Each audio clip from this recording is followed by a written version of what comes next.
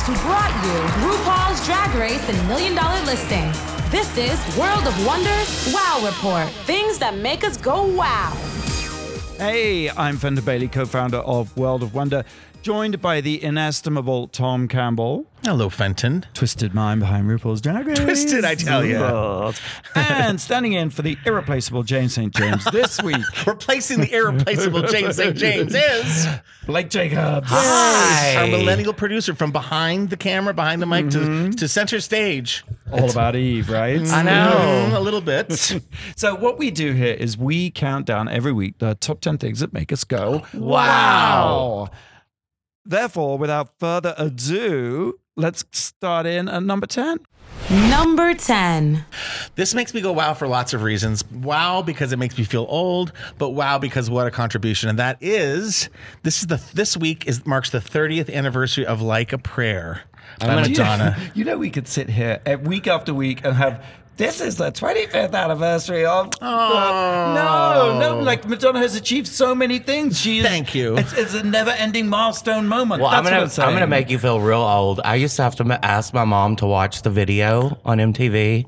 She always let me. And we used to listen to this tape at nap time in kindergarten. A cassette tape. A cassette tape. Of the album Like a Prayer. Yeah. They put you down to sleep? Yeah, like sometimes we would listen to either Raggedy Ann and Andy or Madonna's Like a Prayer tape. Oh my goodness. No wonder. It all makes sense now. Madonna tweeted 30 years ago today, earlier this week, I released Like a Prayer and made a video that caused so much controversy because I kissed a black saint and danced in front of burning crosses. I also made a commercial with Pepsi that was banned because my video was seen as inappropriate. Flame, flame, flame. Happy birthday to me and my controversy. And I don't know if you remember the commercial. Obviously, the video, epic, amazing. Brunette, Madonna sees a black man wrongly accused of murder. Yeah. Couldn't be more appropriate still today, sadly. Absolutely, yes. But do you remember the Pepsi commercial? I do, yes, It wasn't that. It was Madonna kind of, what was it? It was her watching pictures of herself, supposedly as a young girl. And like watching a younger version of herself. Yes. And it wasn't controversial at all, but they yanked that mother. And it was, I remember at the time, it was a record-making soda sponsorship deal. It was a landmark deal. And it seemed like no sooner than it had been announced when Pepsi were tearing up the contract and issuing apologies left, right, and center. And foreshadowing, our trivia question actually has something to do with this. But it was actually the first commercial that the song came out for a commercial before it was released to radio or like anyone had heard it before. Yeah. Oh, a genius. For Another Like a Prayer. And Yes. if you're of a certain age, you know about that period. But if you're younger, the Pepsi ad was the preeminent thing to get right. It was Michael Jackson, Cindy Crawford. It was the Super Bowl of commercials. Peak pop culture. If you'd made the Pepsi ad, you were everything. And so yes. Well, the other thing I was just going to say was that it wasn't just that it drew attention to racism, which it did, but it did so in a way that was also sizzling hot. Yes, because. Oh my God! That's why I'm surprised that you could be put to sleep at kindergarten listening to it. Because I suppose you weren't watching the video. It was just so hot. Yeah. It was really hot and beautiful. And the whole album is now. You know, when it came out, people said okay things, but let's look back to one of Madonna's other tracks are on the. Well, it's "Express Yourself." Oh. My God. Right? Come on, girls. Do you believe in love? Because I got something to say about it. There's a video. How about the MTV performance where she did it all in the suit with the monocle and all that? Oh, Metropolis. Yes. The video was Metropolis. Yeah. Prince played guitar on that track and 3 others on the things. It was like, there's Cherish. Cherish. I love Cherish. Cherish. And you know who directed that video? Herb Ritts. Yes, that's the one with the merman. Remember the mermaid? Yes. The merman? Yes. It's such a sexy, it's her with her blonde hair and her dark eyebrows. So amazing.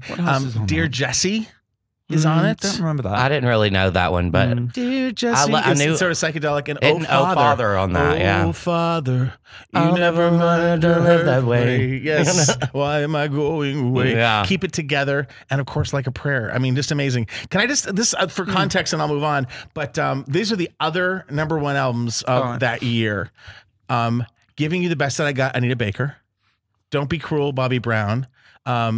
Electric Youth, Debbie Gibson. Some things age better than others. The Raw and the Uncooked, Finding Young Cannibals. Batman soundtrack, Prince. Janet Jackson's Rhythm Nation, 1814. That's a good moment. And not once, but 3 times, Girl You Know It's True by Milli Vanilli reached the top of the charts. So just to give it a little historical context. But it's an amazing video to go back and look at. It's an amazing album, and they talk about her vocal ease, and it's like she's singing. She's like really performing. Yes, and when the gospel choir hits, when you call my name. Well, and I heard that she credited Sean Penn with helping her open up and write more personal. Yeah, because they had just broken. We're getting a divorce. Those kids need to get back together. I think they were great together. Anyway, happy anniversary. Take a little time to enjoy. I can't believe it's 30 years. Like a prayer. Sorry. I know. It's like, oh my God. I know. Blake, number 9. Number 9. Well, I wanted to talk a little bit about all the Kardashian family drama. We have stepped away from it up to this point. We have not dared touch it, but we haven't. Yeah. That's so just to get you caught up, Tristan Thompson, Khloe's baby, True's dad, who plays for the Cleveland Cavaliers or whatever. Which I believe is a basketball team. I think. Okay, I have no idea. It's sports ball, but he lives in Cleveland. Yes. That's what I know. He came and visited Khloe and True for Valentine's Day. Valentine's Day. That weekend he threw a house party, like a private party, and Kylie's BFF Jordan was there. Yes. And they ended up hooking up. Making out and things, and it's supposedly it has separated Khloe and what's his name again? Tristan. Friends of the Kardashians, trash Jordan, of course. Kylie was torn, but finally took Khloe's side and kicked Jordan out of her guest house because she was living in her guest house. And Khloe has been tweeting things, and at first she blamed Jordan and said that because Jordan was on Red Table Talk with Jada Pinkett Smith. That's right. What is Red Table Talk? That's Jada Pinkett Smith's Facebook show where she lets it all hang out. Sorry, I'm listening. And the Smiths are the ones who introduced Jordan to Khloe in the first place. Okay. So that's the reason Jordan wanted to go there, because she thinks that Jada Pinkett Smith is one of the most, what does she say? She calls her the most non-judgmental people she knows. Jordan said that. Jordan said that about Jada Pinkett Smith. And so she went on there and told her version. She said that Jordan admits she wouldn't have gone to Tristan's house party where the alleged cheating went down, but denies making out with him. Her version of the story is that she did sit next to him and drape her legs over him while he was sitting on the chair. She describes it as innocent fun. As for the kiss, she says the only lip-to-lip contact came as she was leaving. Just giving him a kiss. And all the partygoers said that, of course, wasn't true. And Khloe tweeted, "Why are you lying, Jordan?" But then the next day came out and said that it's actually Tristan's fault. She should have known it from the beginning because he has cheated on her before. That's what I think. I think there's a long history. It's funny because you think of like the Kardashians, who I kind of love, as publicity machines, and how much of it's real and how much of it's fake. And in this case, I feel like it's real. What do I know? Yeah. And I feel like she did, like on Friday night or whatever, she did fire off Khloe that email, that tweet that's just sort of trashing the girl when it really is an issue between her. It takes two to tango. Yeah, it takes two to make a thing go right, Michelle It does. It is. You touch on where I just sort of feel everything happens now for sort of fodder for the show. I suppose I have a hard time engaging as a human being. Yes. In that. This doesn't sound like, I mean, I could be. Is this serious Kardashian drama, or is it just sort of? Well, no, it's serious Kardashian. Kylie and this girl are like we're super close, and even Khloe said in one of her tweets that it just sucks like someone that you treated as a little sister would do this to you. She actually, Khloe has a Good American clothing brand. Jeans is all over my Facebook page. And Jordan was one of the models. She had her own like page on the page, and she's no longer there. Yeah. I love Khloe Kardashian. She's maybe my favorite Kardashian. Mine too. And we've had her on the World, Drag Race a couple of times, and please come back. But I question, the heart does what the heart wants, but I question her judgment in men. Maybe she should come to us and let us hang with us, not as a partner, Khloe. We don't want to bring you down that much. Well, there is good news. Kylie actually accused Travis of cheating this week too, but that's all been blown over apparently. And Black China and Rob are working things out in mediation. Oh, that would be nice. Yeah. That would be a happy reunion. This is too complicated thing to introduce, but I am going to, which is like, do they pick bad men? Is it impossible when you're that rich and that famous to find a man who will toe the line? Or if you go after a ball player, are you saying I want someone who's going to cheat on me? You know what I mean? Isn't all those questions and more? Maybe they need less famous men, right? Who women aren't throwing themselves at. I don't think that's going to work, because I think when you're famous and you need go with someone less famous, I think that's also fault lines and inevitable sadness will result. Well, okay, you can watch it all play out on season 16 of Keeping Up with the season 3 months 16. away from. Do you know it was 30 years ago today? The Kardashians. On the 14th anniversary of Like a Prayer, the Kardashians started. Yeah. I'm going to move on, if that's okay. Please. To number 8. Number 8. Leaving Neverland. My goodness me. It was, I mean, again, about, what, 1993, 94, the police first raided Michael Jackson's Neverland, searching because of accusations of child abuse. Now, this is a 4-hour documentary made by Dan Reed, made by Channel 4 and HBO, and it unpacks in incredibly explicit detail. Not explicit for the sake of, what's the word? What is that word? It's not exploitative. It's not. It's the detail. You need this level of detail. It's sort of forensic, not to be silly. Thank you. Yes. It's granular. It sort of, you need this kind of real estate to really unpack what went on, and to really, the sheer detail makes you realize how true it is. It's basically the testimony of 2 people. Jimmy Safechuck, who was in the Pepsi commercial. Right, yeah. The Michael Jackson Pepsi commercial. And Wade Robson, who was discovered in Australia, I believe. Yes. An amazing little kid dancer. Worked with Britney and Big Britney connection. And these 2 kids broke up Britney and Justin. Actually, when in 2004, because here's the thing. In 1993, the Michael Jackson child abuse thing blew up with Geordie Chandler. Then Geordie Chandler settled out of court. They settled, I think Michael Jackson paid something like $20 or $25 million, not pleading guilty or anything, to make the whole case go away. Everything went quiet. Then 2004, it all blew up again with another accusation.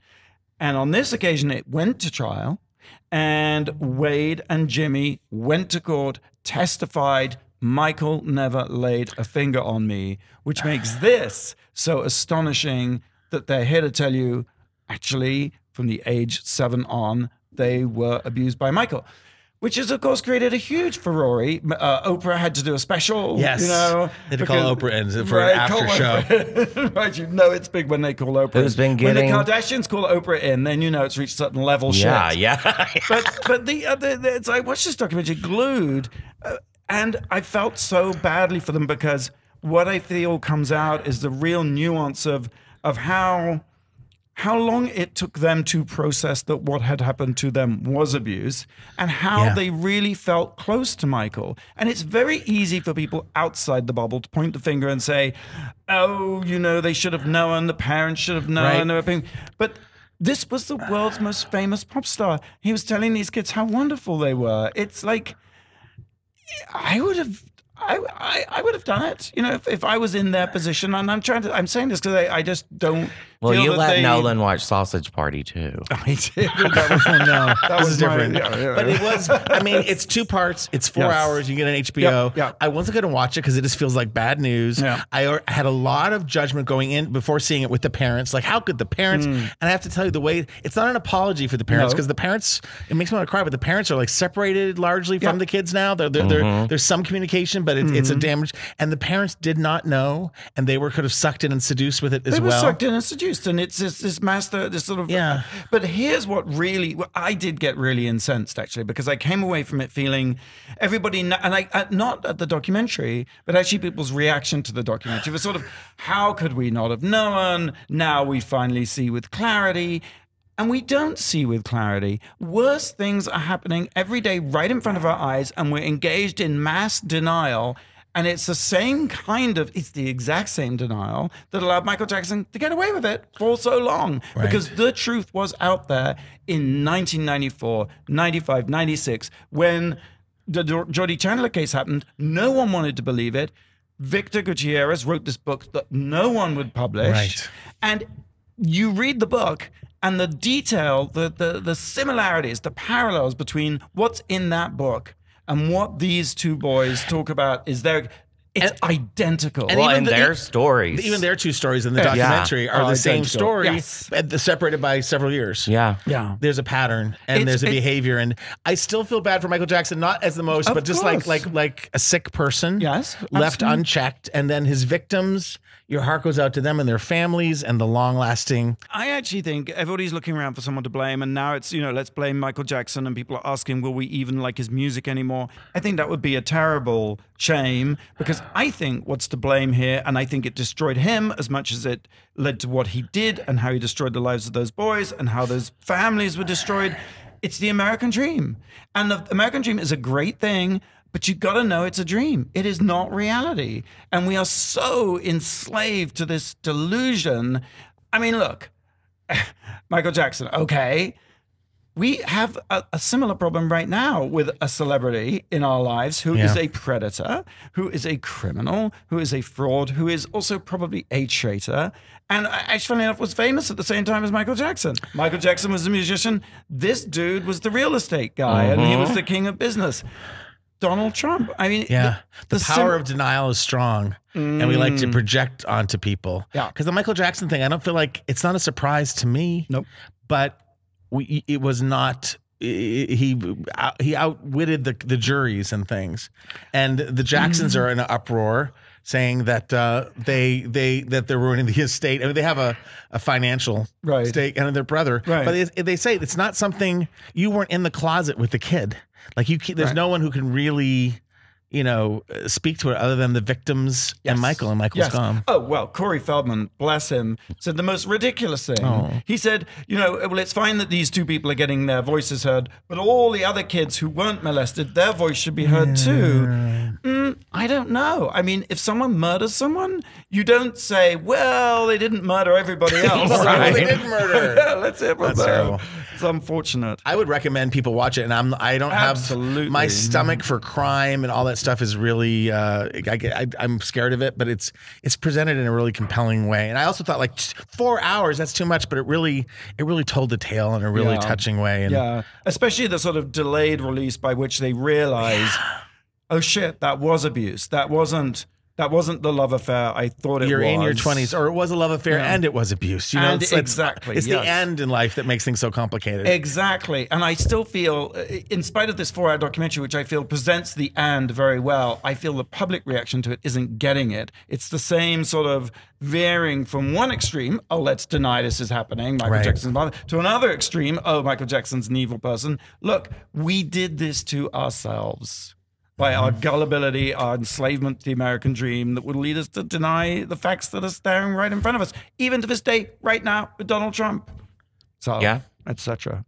Leaving Neverland is streaming on HBO Go, HBO Now.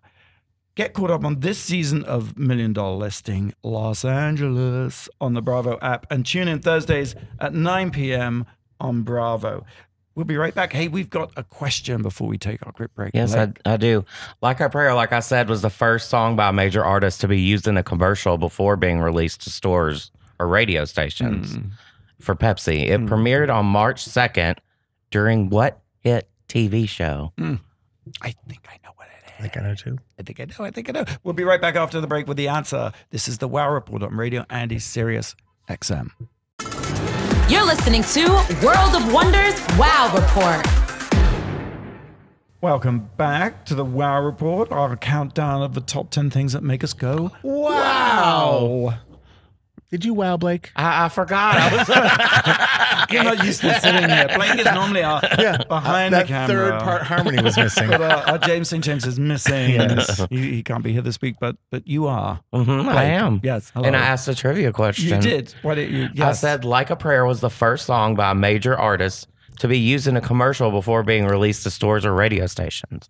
It was for Pepsi, and it premiered on March 2nd during what hit TV show? Well, you see, I was going to say the Super Bowl, because that can't be right, because it's March 2nd. I believe March 2nd was a Thursday, and I believe it was during The Cosby Show. That would be correct. America's #1 show. Speaking of controversial figures. Yeah. Oh, what a difference 30 years make. Just want to have a long pause. Makes Madonna seem pretty tame, right? 30 years later compared to Bill Cosby. Right. And it also speaks to how people just get distracted at the least, at the silliest things. Like, controversy? What controversy? Yeah. Anywho, number 7, Tom. Number 7. Well, big news in daytime. Wendy Williams is back on the air. Hooray. And it's been, I'm not a big Wendy Williams watcher just because of the time of day, and I don't want to clutter up my DVR with that. But she is a force to be reckoned with, and she has been in the public eye. She had that falling incident at Halloween. That Naomi Smalls. Yes, didn't she do? Recreated on Drag Race. And, you know, it's been revealed that she has Graves' disease, and that was the official reason that she took 2 months off in the peak of the season. But you saying something more? Well, we also know, without detail from her, but we know that she and her husband are probably having a tough time. There's been rumor that he's having an affair, things of that nature. She came back on the air with head-breaking news, mostly that her hair's short now. It's kind of a bob. That looks really good. Yeah, it does. It's a good thing. It's like whoever, you know. But she is famous for wigs. She is famous for wigs, but usually it's a long wig. And this was a short bob. But, you know, she introduced herself. It's very A Star Is Born, where my name is Miss Esther Bellagio. It's like, my name is Wendy Hunter. She used her husband's last name. Oh, ooh, yes. Julie Chen Moonves. Yes, thank you. That's good. That's good. They've been married for 25 years. She said, "How you doing?" It made everybody laugh. You know, she showed lots of old pictures of her and her husband. I guess I forgot about this, but she was kind of plus sized for a while when she first met him. So they've been through thick and thin, literally and figuratively, and just wanted to remind who she fell in love with, who he fell in love with. So they're back together. I mean, it's good. It's a happy ending. He's accused of cheating. Somebody pregnant. She didn't really clean anything up. She did kind of a don't ask, don't tell kind of thing, which is a little bit ironic from the queen of gossip, exactly. Right? That's what I was going to say. That's the only thing that gets on my... I kind of like her, but if you're going to dish it, you have to be able to take it too. Yes. And she just wasn't going to go there. Right. So she, you know, and... it's like, please respect our privacy, but it's like, do you ever respect anybody else's privacy? Because her whole thing is to stir shit. But isn't this a brilliant strategy in terms of keeping people engaged and curious and wanting to know? You know, you're right. Come sweeps, maybe she'll have a little, have the husband on for a little bit of therapy.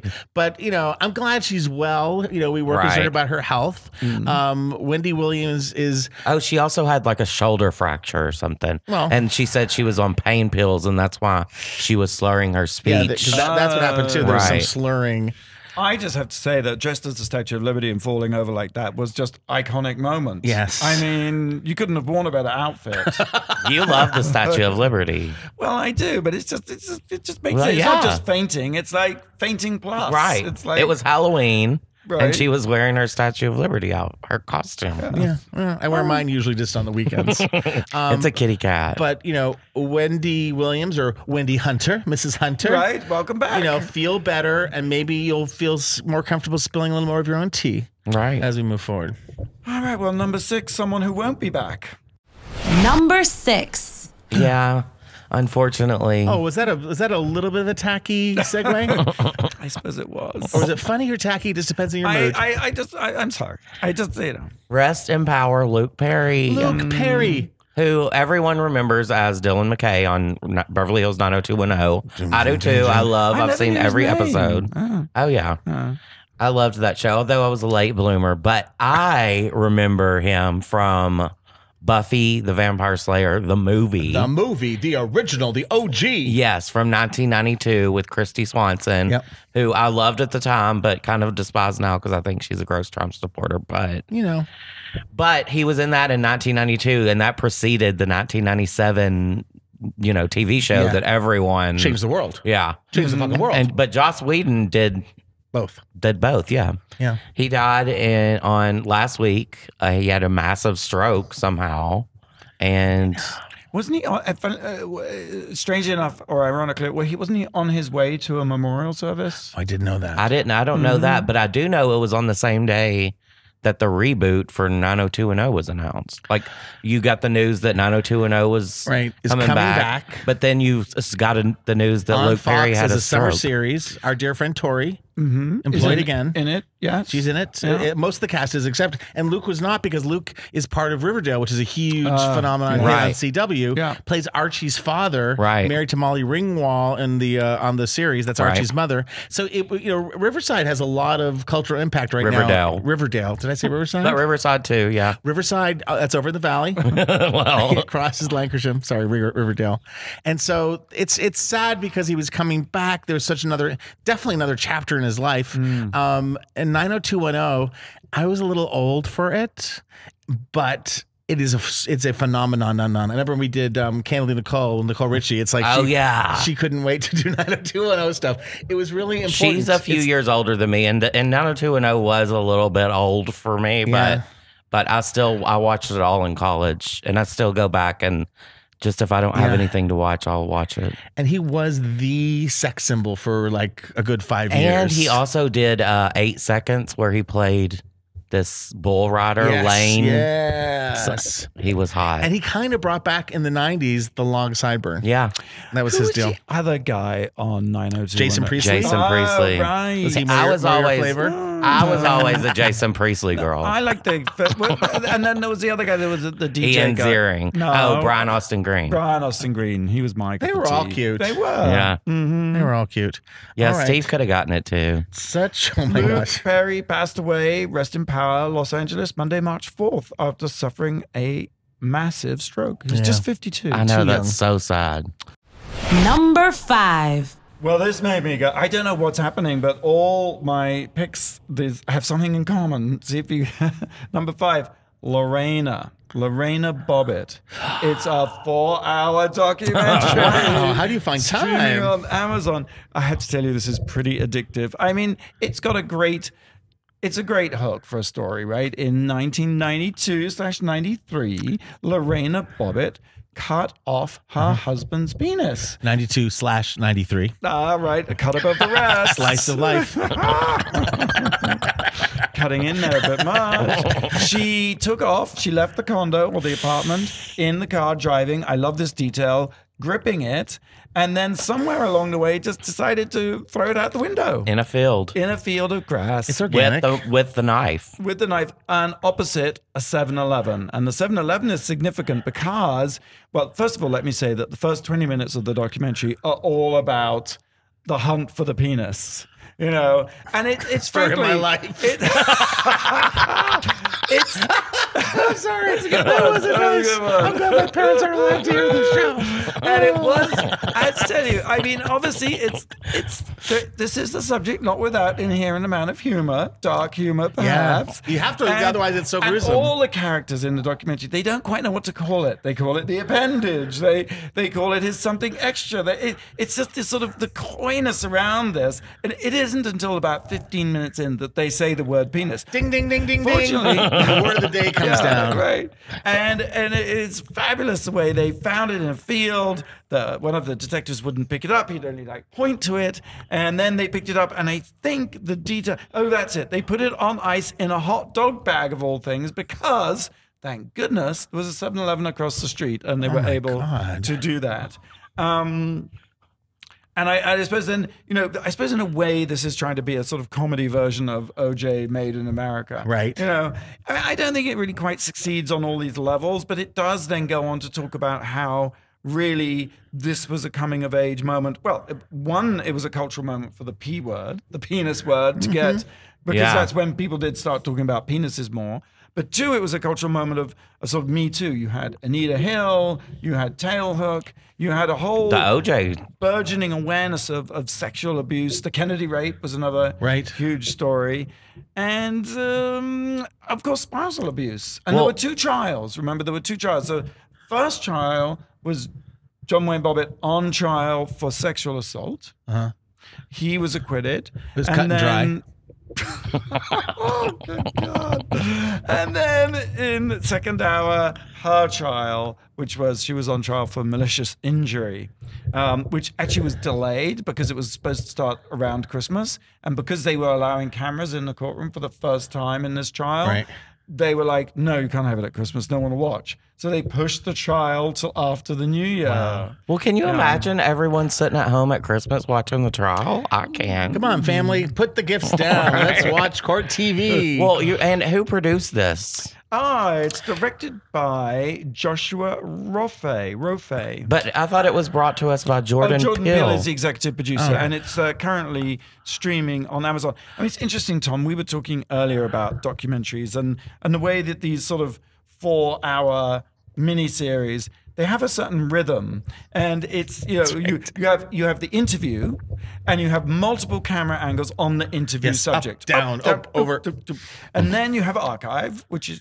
great, but then you have a drone shot. We are in the age of the drone docs. I tell you, everything looks better with a drone. Yes. A suburban street looks great. You get this sort of, and it just imbues everything with a sinisterness. It gives it a true crime. Leaving Neverland every time. Yes. Yeah. From a distance, you look like Miami. And then you combine that with an ominous score. Yes. And for a final touch, you have full screen date cards, 1992, October. And it just, I tell you, the thing seems to make itself. I mean, we it's should very good. repackage some series, I don't know what, with some trivial, lightweight material and just put in ominous music and drone shots. Well, I bet that's kind of like Netflix's American Vandal. Remember they did the fake Yes. Mm-hmm. So that's Lorena. It's streaming on Amazon Prime. Is there any revelations? Not really. It's really just a good. I mean, I suppose that because it's 4 hours, there's a lot more opportunity to go into the details about how shell-shocked she was, how she was a victim of abuse, I just think it's great with these long documentaries that you, the audience, really get to look into the eyes of the subjects. And it's not so much what they say, it's your ability to your truth spend meter time listening with to them. them. Exactly. And I wouldn't say that they're badly made, or necessarily brilliantly made. It's just a whole new dynamic that you get to have uninterrupted time with a subject. And so that nuance and complexity that everybody has is what you get. Feeling of knowledge and intimacy. Yeah. Are they still in touch in any way? Well, I haven't got to the end of hour 4 yet. Fine. And it's interesting. I mean, I was sort of wondering if it is going to, as it were, sustain, because, it's ultimately, I think the crime is a great hook, as it were, but I'm not sure if I'll get to the end, Okay. All right. So it made you go, what? But not with the whoop. It made me go, ow. Just the first W wasn't there. This segment was brought to you by Ginsu Knives. And I have to say, yes, you're very excited. You do get to see it. You get to see it, the penis in a cut-off state. And I have to say, it does look rather small, I don't want that pressure. Well, maybe I don't want to he's think a about grower. my severed. Yeah. It was cold that night. Jeez Louise. There's no blood in it. Come on. I have another trivia question. I hope it's about penises. Okay. Well, it's actually about this. Oh. What hit 1999 movie indirectly, though not by name, mentions Lorena Bobbitt? The lead character says, "It could be worse. A woman could cut your penis off while you're sleeping and toss it out the window of a moving car." 1990. 1999. All right. I got an idea. Okay. We better take a commercial break so I can think about that. We will. And in the meantime, tune into the new 11-dairy season. Isn't that clever? 11-dairy season of RuPaul's Drag Race. Every Thursday, 9 p.m. VH1, also on Wow Presents. And Untucked is back. Yeah, and if you don't have Wow Presents Plus, you can sign up for that at wow-presents.com. Mm-hmm. You get 1 month for the price of just one latte. Maybe even less. We'll be right back after the break. You're listening to World of Wonders Wow Report. Welcome back. I'm Fenton. I'm here with Tom and Blake, sitting in for James. Miss you, James. We've been counting down top 10 things that make us go, wow.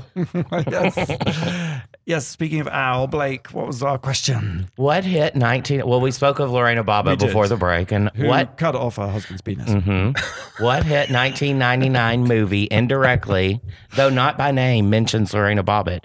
The main character says, "It could be worse. A woman could cut off your penis while sleeping and toss it out the window of a moving car." I think it's Fatal Attraction. $99. I think it's too late for that. I'm going to say Wayne's World, the sequel. That's 92 or 4. How dare you? It was Fight Club. Tyler Durden, Brad Pitt says it. Fight Club by That's on my queue for the next David movie I want to Fincher. see. I've never seen it. I know. I know. You should see it. I know. It was a hit film from 1999. Spoiler alert. Well, let's carry on with our countdown of the top 10 things that made us go, wow. Number 4. Number 4. Well, have you ever had that feeling like in a dream where the test is tomorrow, but you don't know what it's about? You ever had that recurring dream? Show. Yeah, because I have a dream that I'm living. I think I'm asleep right now because I have a feeling I'm supposed to have something to talk about in this segment, and I really don't. So I'm just going to talk about very briefly something I've yet to try, but I want to because Ariana Grande. Kybella would be good. Ariana Grande has her own limited drink at Starbucks. Are you familiar with this? No, I had no idea. Is this kind of like when Gaga had her drinks? I guess so, yes. And, I launched, I think, earlier this week, right? It did. And I'm going to go down the street and get one. So you have okay, so what can you... Can you buy her? Is it... Tell us about it. I had a page about it, but I can't find it. So we might have to edit down some of this. Let me help you out here. Please. Because my son Nolan this morning, I took him to school, and on the way to school, driving along, he said, Dad, can we go to Starbucks? And I'm like, why on earth? Like, we just had breakfast at home. Like, no. But then he said, Ariana Grande is launching a new drink. And you were like, can I get him on the phone? So we went to, there's a Starbucks right near his school. So went and parked. And Nolan was like, shall I get a tall or a grande? I said, you better get a grande. A grande. Now, Nolan, of course, has grown up watching Ariana Grande before she was Ariana Grande, when she was on Sam and Cat. Yeah. Sam and Cat, whatever. See, I can never be young enough. Did you ever see that show? Well, actually, no. Sam and Cat was a spinoff of was it? Another show that she was on. Yeah. Right? Was it? Because she was Cat. Right. From one show, and Sam was from iCarly. Oh, okay. And then they came together. Moved in together. Yeah. And Ariana Grande on that show she had a red hair and a weird pitch. She was not the Ariana Grande that we know. Yeah. Not the Ariana Grande who's launched a Starbucks drink. Not Tom's Ariana. No. And she had last week she had 3 #1 songs and the #1 album. I did. And a Starbucks drink. I mean, come on. A cloud-inspired Starbucks soft drink. The new Cloud Macchiato is a macchiato, but also a cloud. What is it? Can you unpack the cloud? It comes in cinnamon or caramel, hot or cold. And the cloud component comes from the Starbucks trademarked cold foam, which was introduced in 2014. But it comes from Grande's Twitter account, which has more than 62 million followers, from where she tweeted the cloud emoji 98 times in 2018. Do you think if I tweeted that much, they'd make a coffee after me? So wait. She used the cloud emoji for what? Just because. I see. I think there was a missed opportunity because her last album was called Sweetener. Oh. Like, wouldn't that have made more sense? Yeah. What do you think the deal is? And what do you think she gets out of it? Free coffee. We're talking to her. There's a picture of her. There she tweeted. She's enjoying one. And she's enjoying it. Her name's on it. And she's got a dog and some friends and a barista. What is the foam? Cloud. I did read that she did just pass Selena Gomez as the most followed woman on Instagram, but they're both still under Cristiano Ronaldo. You know, the soccer player. Right. I think the football. Follow him right now. Things there's an ice cream place in Larchmont, Salt and Straw. Yeah. And they did an ice cream flavor called Ghost. And it looked like frozen gray fog, and it tasted disgusting. It was like eating mud, like bad memories and carbon. Yes, it was like if you could do an exorcism in an ice cream pint. That was what it was. So I hope this is more delicious. Well, of course, it's Starbucks. It has to be. No. But underneath it all, just so you know, is this partnership with Starbucks and Ariana Grande is related to International Women's Day. And Ariana will be featured on a Spotify playlist inspired by feminism. Because when I think Ariana Grande, I think feminism. And I think Grande coffee. I do think of clouds. You know, but I mean, she's pretty feminist with the 7 rings. She is. Bought I don't know 6 what diamond rings for 6 of my bitches. Yes. God is a woman. Yeah. All right. Well, wait, there must be some information about. Well, thanks for having me on the show tonight. Give you that important update on something I barely know about. Ariana Grande coffee. You can get available. a Grande, Ariana Grande cloud. Yeah. Anywhere. Coffee at Starbucks. Yeah. Anywhere, because Starbucks are everywhere. Blake, number 3. Number 3. I wanted to talk a little bit more about TV reboots. Are we over them or not? Well, you know, we've had Will and Grace. Yes, the cynical me says that they're so hard to get attention to anything in the creative world that having a title that people know already helps. So I think just by the sheer marketing of it, I think we'll continue to have them. There's so many coming up. We talked about the 90210 6-episode event series on Fox this summer. That could be good. I'm excited about. Be big, isn't it? I'm excited about that one. I'm also excited about The Hills: New Beginnings. Yes, on MTV. Right. There's actually a modern remake from Blackish's Kenya Barris and Yamara Taylor of Bewitched. An African-American bewitched. Is she still doing Grownish? It's a pilot commitment order at ABC right now, so it's not like definitely happening. But I love Bewitched. It's such an old-fashioned sitcom. It's, you know, it's just in the name. But another thing we talked about on this show, The Boss Baby. Did you know that it is now a Netflix series? The Boss Baby movie with Alec Baldwin is now a Netflix series. Good God. King of the Hill, speaking of animated, yes. I love King of the Hill. It's a good one. And Fox boss Dana Walden met with Mike Judge and Greg Daniels about possibly bringing that back. I'm really excited. Wow. The Munsters may be having a comeback. I could see the Munsters coming back. Didn't they come back earlier, like in the 90s? They may have tried. The Facts of Life. I worked on The Facts of Life. Well, Jessica Biel and Leonardo DiCaprio's production company are actually working on that. I thought Leonardo DiCaprio was going to play Mrs. Garrett. I just get my little footnote. Summer of '84, still in school, had to get a job, was the 6th assistant in like a 6 casting director office, worked cast extras with The Facts of Life and The Jeffersons. Was it when The Facts of Life was like 18 girls for season 1, or was it when it was just the 4? Season 7, it was just the 4. Okay. And it was the George Clooney season. Ooh. So I worked with George Clooney, can't you tell by looking at me? And I also met Patty Duke, whose son Sean Astin was also on The Facts of Life. Awesome. So that was, you know, it's an old dull story now, but I can tell you it was very exciting then. I love Joe and Blair both like equally. Just a couple more that I'm excited about. Designing Women with Linda Bloodworth Thompson. That's good. Is in development. I would want. We need to spend more time casting these off the show because that would be a fun one to figure out who should be in it. And then we talked about Jordan Peele earlier. He actually has The Twilight Zone coming to CBS All Access in April. So I'll never see it because it's on CBS Access. Well, and I will refuse to buy another service. Oh, really? You do? Oh, do you have it? Yeah, I do. I have a Star login. Trek. They have Star Trek on it. Yeah. I know. I bought it, signed up for it, never watched it. I know. Yeah, that's a well, and they also have 90210 reruns on there. Ding, ding, ding, ding, ding, ding, ding. All right. I'm going to move on to number 2. Please do. Number 2. Another screen, another documentary, not a 4-hour documentary. It's called Divide and Conquer. What's it about? It is on Amazon. It is about the architect of Fox News, Roger Ailes. Ailes. Who was exactly. I mean, you really do have to have the stomach for it because this is a disgusting story about a disgusting man who, thank God, is dead. Ding dong. One of my favorite shows growing up after school, the Mike Douglas talk show out of Philadelphia. That's right. They mention That's that? where he got his start, delivering sandwiches. And then Nixon came on the show and was awful. And Ailes pulled him aside and said, "You need a media consultant." Wow. And Nixon said, "I don't even know what a media consultant is."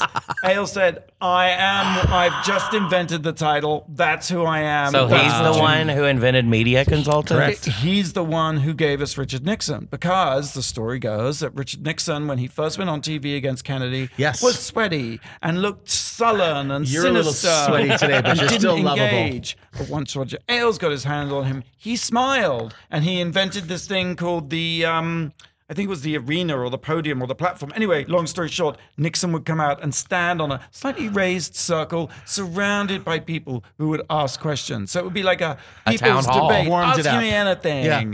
And Nixon, that's how Nixon got elected.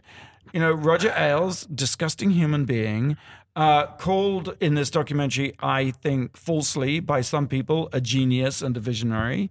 He was the one who, he actually had a network called, I think it was called America's Talking. And it was a talk show network that NBC owned. And he did it, it was his idea, and he launched it. And he even had his own show on it. And kind of vaguely remember along came Bill Gates. Once America's Talking reached, I think it's called Talk America or something like that. Anyway, it was all talk shows. Yep. Once it reached a certain threshold of subscribers, of viewers, NBC said, shit, this is worth some money. Enter Bill Gates with his checkbook. They turned it into, reskinned it as MSNBC. Now, as we know, NBC isn't always the best with its talent, and it creates these sort of, just seems to mismanage them and upset them. Yeah. Just time and time again. Roger Ailes was so angry, he was like, I am going to fuck them like they've never been fucked in all their lives. And I suppose thanks to them, we have Fox News. Wow. And the story then goes on to reveal the Boise culture of Fox News, the basic normalization of sexual assault, and how it was all about pretty bodies and pretty women, and they had to put out for their bosses, not just Roger Ailes, but also Bill O'Reilly. And disgusting. It is a disgusting, sleazy story. And of course, at one point, I think, interesting guy, actually, Glenn Beck, conservative commentator, who I think walked away from it all and sort of had a slight, what's that word, St. Peter, like kicking against the pricks, a vision, a revelation. Yes, to get out. An epiphany. Thank you. Ding, ding, ding. Nice. He had an epiphany. And he said at one point to Roger Ailes, why don't you just, you got enough money, why don't you just go away? But Roger Ailes said, I still have one more president to pick. Dum, dum, dum. I was going to say, we know who that fucker is. Isn't it weird that the two worst presidents in America we've ever had, two people were Roger Ailes and Roger Stone. Yep. Two Rogers. Yeah. And the other thing I will tell you that I think is interesting, Roger Ailes liked to tell a story about how when he was a young boy, he used to sleep on the top bunk, and his father came in. Is that a metaphor? I know, that's what I was going to say. Seems more like a bottom to me. Oh, sorry. His father came into the bottom room, shaming. held out his arms and said, jump, and I'll catch you. And the young Roger Ailes jumped, and his father stepped back and let him fall on the floor. Yes. It's a great story. Never trust anyone. Exactly. A wicked, evil message, frankly. And you know what? It's not a true story. That didn't happen. It's a literary trope. It's like sort of bog standard, here's a make it tough story. And I think, with Trump and Ailes, you have two birds of a feather, people who are paranoid, convinced the world is out to get them, and whose basically philosophy is, if someone does you wrong, or even if they don't, just hit them. There's a state of war, and Strike there's always first. an enemy. Strike first. Yeah. Can I ask you an embarrassing question? Is Roger Ailes still alive? He's still with us? He No. is not still alive because That's why we said ding dong. Okay. because here's what happened. So he was accused finally after years and years and years Yes. of sexual abuse. Gretchen of sexual Carlson. Yes. Yes, Miss And, America. was forced out by the Murdochs. And once he was out, he really had no reason to live. Once evil doesn't have an evil mission, evil dies. He had a heart attack or And something. he fell over in his apartment, in his place in Florida. Here's an interesting twist. He hated women. He was a hemophiliac. So he could never serve in war. So he kind of weaponized his whole life. And he said, you can only get hemophilia from a woman, from the mother. So he always sort of hated and resented women and his mother. And he treated them very badly. And he's the most awful man. What a dumbass.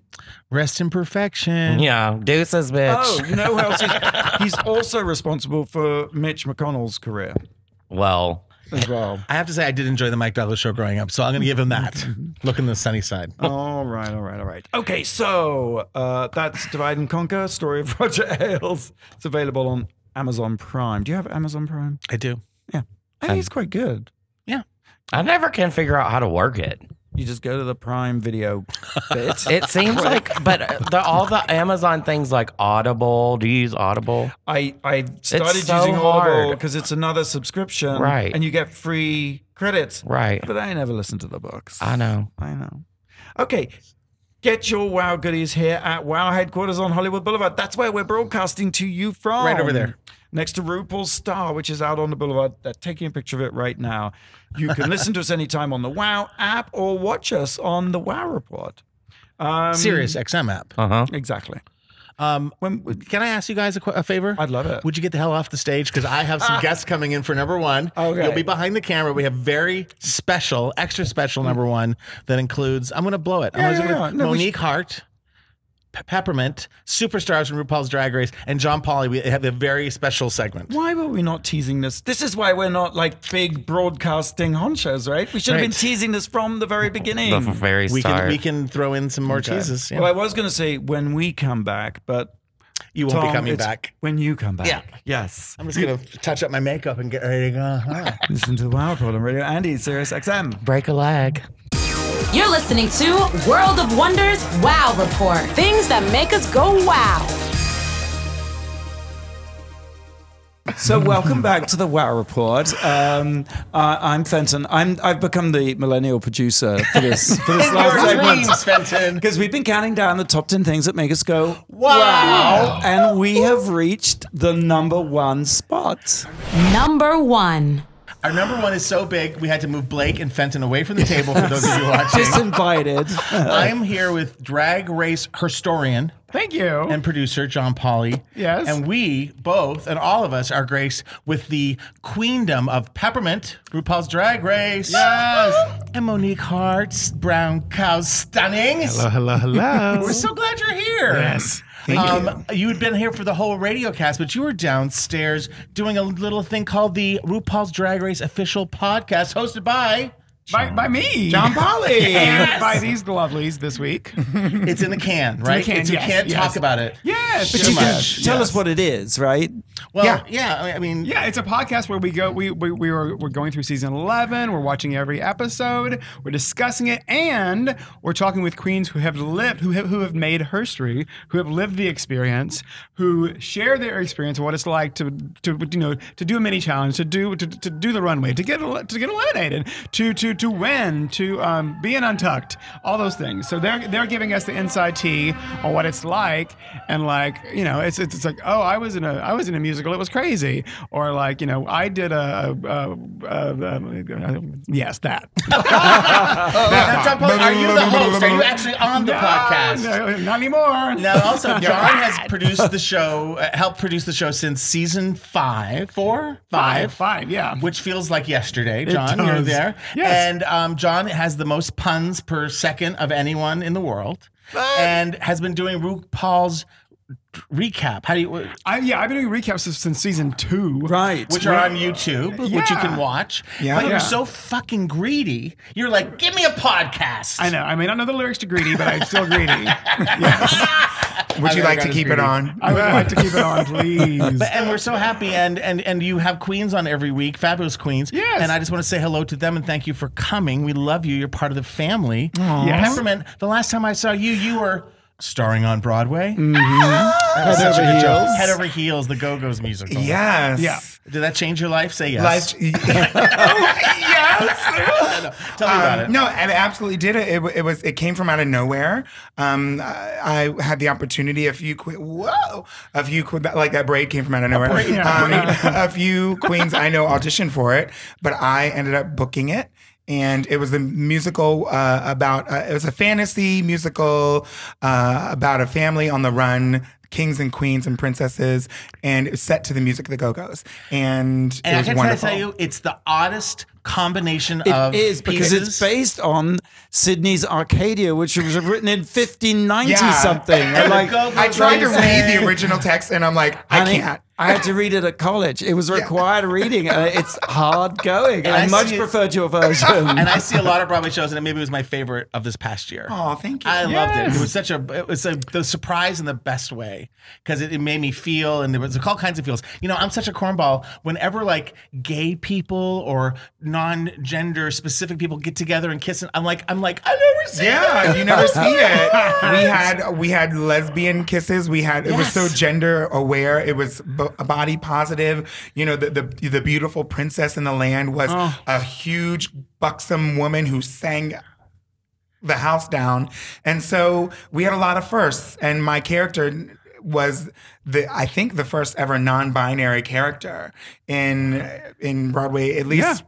History. Do you know, it's interesting that even like yes, why haven't I thought of that? Even 500 years ago, they were like having these shenanigans of like, you know, mistaken identity and men just as boys and girls. Yes, they were like up to the same old tricks. Yeah, and so it was neat to be a part of that, and at such a poignant moment, and it was life-changing in many ways. Yeah. I love it. And like little kids in high schools, we playing character based. They already are. They've already got the rights to. They've released the rights now since the Broadway run is officially over. Yep. And so now the first production of it regionally is going to be in Atlanta. And I think I may go down to Atlanta and check it. I got to meet the person who will be playing the role that I originated. I love it. And now I just went to Peppermint first, Monique, because of the season order. Because I am dying to talk to you, Monique Hart. And I want to thank you on behalf of everyone here at World of Wonder and around the world for making All Stars 4 one of the best seasons ever, and you had so much to do with that. So are we nominated for an Emmy? We should be. I got an Emmy for 10, so I just assume that I'll be getting double Emmy. Boom, very good.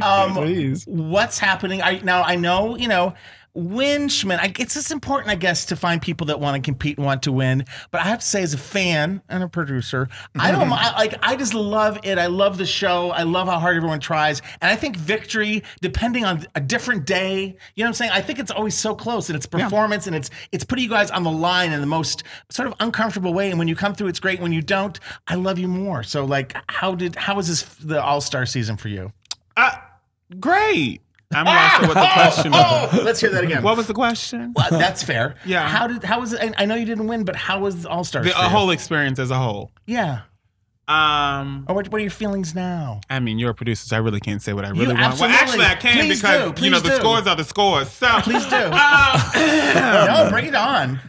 No, it was actually a really great experience. I'm really honored. You know, no, seriously. First of all, to get a call back, right? Right away. To get a call. First of all, to get a call and then to get a call back. Thank you for the blessing. Secondly, I thought I knew what the game was, and then y'all kind of flipped it up on us a little bit. Cute. But it was really great to go back and to win and to really kind of show forth my talents. Like, talent was never my issue on season 10. No. You know, it was money. And I would say, you know, Drag Race early seasons, you probably didn't need money. And to do drag, you don't need money. But I would say to compete on an international competition, that's fair. You need coins because it visually, we really don't care what you say. Like, thank God I was funny and I'm cute. But, you know, really we know Miss Aquaria, not from what she said, but from what she wore. Does she talk? So, very that tea. So, but I'm blessed overall. I mean, you know, to come out not winning is winning, and to be the Shangela of this season. Bitch, we saw where she ended up. Okay, thank you. It's weird because it's a competition. It's a competition, and we want you guys to win. But I have two words. Now, y'all had a gag with this one. What? Because this tie. Now, if you really want to go all the way I'll go there with you. Okay, well, stunning. Well, okay, because I hold no bars back. So, the tie. I asked you guys. I asked. And, you know, it was interesting, to say the least. Well, one, it was such a hard tie for the fact that if anybody was going to be tied, it should have been me and Trinity, and I just will say that anyway. People that watch the show said the same thing. Okay. Everyone. Now, however, my sister, Monet Exchange, peed, right? So she got that top 2 spot. Stunning. I feel that she was crowned and Trinity was crowned because we needed a black queen. but we just got booked. I don't know. It's not shows and shenanigans. It was just very, very bad. It's a very sophisticated they're gonna tune in on mathematical this equation. Okay. Can you explain it? It came out as a tie. I feel like Trinity was one ahead by the end, and I thought that maybe Monet pulled ahead. With her numbers, you know, and it's a gag. There's two. They both got paid equally, so I felt good about that. Exactly. That was the other thing that really hurt my feelings. Right. Like, wait a minute, bitch. But can I just have if anybody needed the money, she already had 15. I needed at least another 5. That's fair. And by the way, we're doing a GoFundMe page right now. Yeah. And can I just give you 2 words of encouragement? Yeah. Jennifer Hudson. Oh, did she win American Idol? Oh no, she did I not. You were trying to say I didn't win. like her. I had the same exact moment on my season. You know, I had the same exact moment on my season. I was definitely next to be eliminated just because of the record when we got down from 5 to 4, and I was like, I'm probably gonna go home. I rallied, and I don't know, but I would like to think that my performance in that last challenge, going from 4 to 3. Is what saved me and made us have a top 4, which I don't think they were planning on doing because, you know, I don't think they were planning on doing. We have trouble counting anyway. Math seems to be hard around here. It's hard. Just from math 9. is hard. We're more of your arts kind of students than your math kind of students. But You know this is what I will say. Yes. Being an all-star and seeing the 2 that did win, I would say that you got the right 2. If it ain't me, you got the right 2. Out of that cast, bitch. I will tell you, because I watch it sort of incognito like anyone cares who I am, but at a bar in Los Angeles, and people are so into it. Into it. And they're always split, aren't they? They are always split. really And split. I would have to say the all-star ending, I think, and I'm not taking it away from you, but any 4 of you could have won, and the crowd would have gone wild. Very that. You know what I'm saying? Very That's an important thing to remember. I just wanted $100,000 too, and when I was like, wait, so she won, and she got $100,000.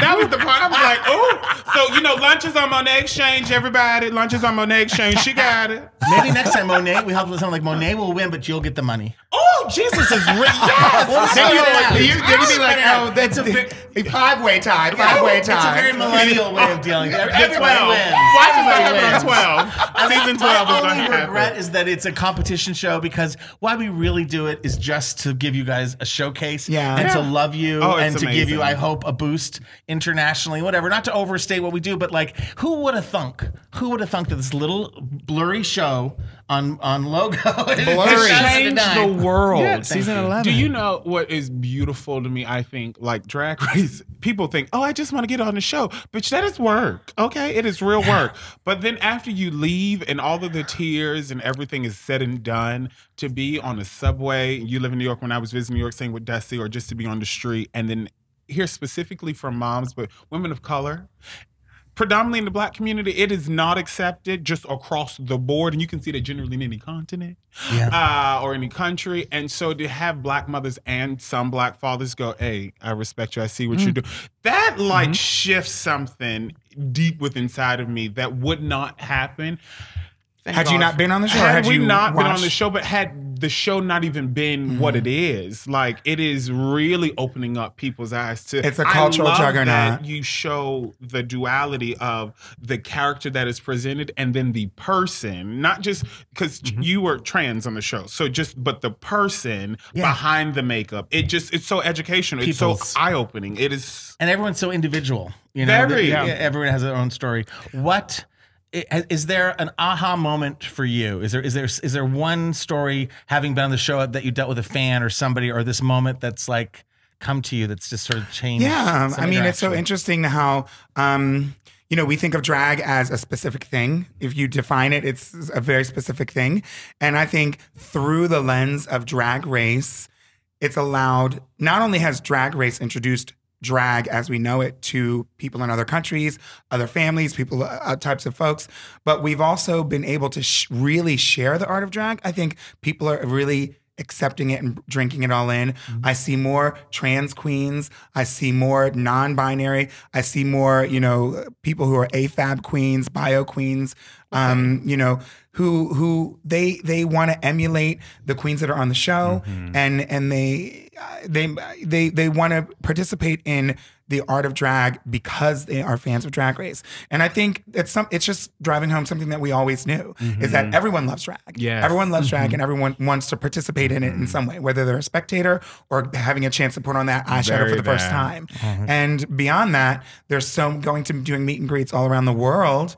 I meet so many trans folk, trans men and trans women who were like, I didn't think that I would be accepted not only in my transness, but also in the gay bar as a drag king or a drag queen, whatever their talent and art is. And that really, it's great. It's amazing. Thank you. We are running time. So I have to say thank you for coming. Please tune in to where do you get the podcast?